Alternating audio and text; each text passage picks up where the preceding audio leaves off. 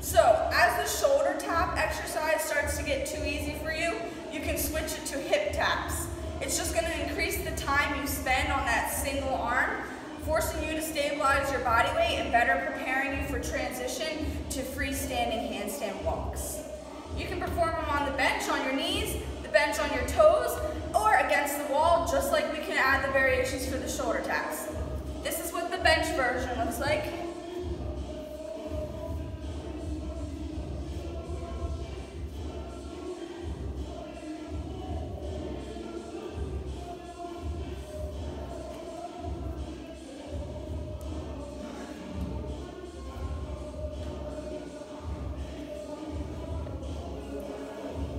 Or you can move the bench and get yourself fully against the wall in an upside down position.